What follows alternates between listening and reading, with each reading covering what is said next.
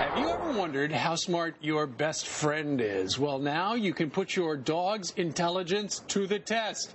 Joining us right now on the curvy couch from Pooch IQ, Stacy Stubblefield. Good morning to you. Good morning. How are you? I'm doing fine. I had no idea that we could actually gauge how smart our dogs are. Well, you can definitely gauge how smart your dog is. It's a lot like a human intelligence test. We test for different things like reasoning skills, ability to see a pattern, stuff like that.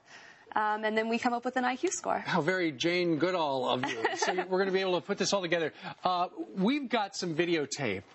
Jen Williams of our program took her dog out yesterday, dog Sammy. I want you to look at this videotape and tell us, as they use the Pooch IQ test, what we're looking at. Okay, sure. That's Sammy.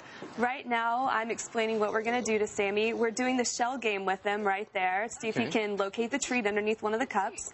He did okay on this test. It took him a minute. He knocked over all of them. Well, he was trying to knock over the blue one. Oh, okay. He finally got it after a little while.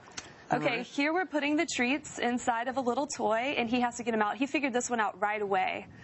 Got him right out, and then kept going, actually, tore the entire There's food involved. Dogs are good at that. All right. Exactly. Here we're trying to see how curious Sammy is. So he's there. We squeak the bone, and he went around Jen's back and found it immediately, and then completely refused to give it up. Okay. And here we're showing him that there's some fun toys inside of this toy. It's like a piñata. Well, he's supposed to take them out one by one, but he came up with his own creative way to do it. He still did really good on that test. Yeah. So the first time on this one we throw a treat, and then this time we're faking throwing a treat to see if he can figure that out. Oh, he fell for it. Yeah.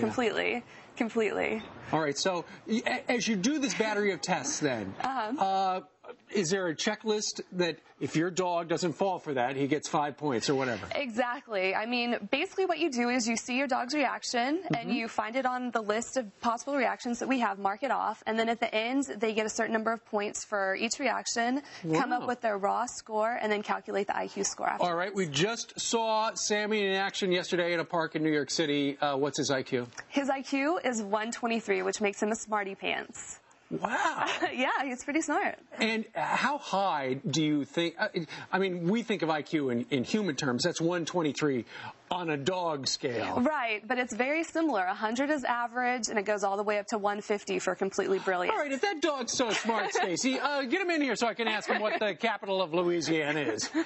Is there also a way to make your dog smarter? Not yet, but we're thinking about doing something with that.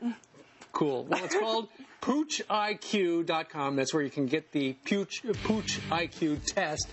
Stacy Stubblefield, we thank you very much for joining us. Thanks so much for having me.